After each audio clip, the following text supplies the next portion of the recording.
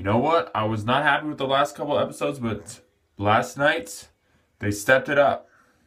Sansa Stark, she hadn't said anything smart in about 10 seasons, but she was getting some agency last night. I like that.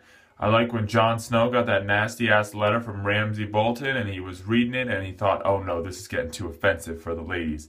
And she was like, no, let me see this shit. Because anything he could say doesn't even compare to what he already did. And we're going to come down there and take him out. You better watch out. Sansa Stark is not a victim. She is a survivor now. And this is what it's going to be. The big Duke-a-roo. The final showdown. Starks, wildlings, and that shitty mountain kid with the eagle versus Ramsay Bolton. This could be it. The final thing.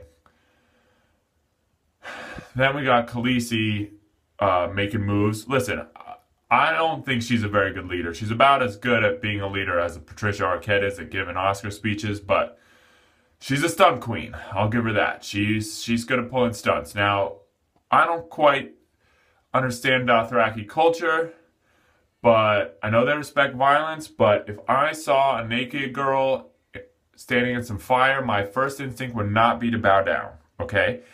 I would run away and call the police, but that's not what happened. I guess I don't really understand Dothraki culture, but everyone bowed down when they just saw her, just a naked girl standing there.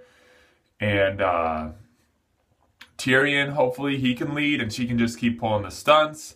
And I'm happy with the way it went. So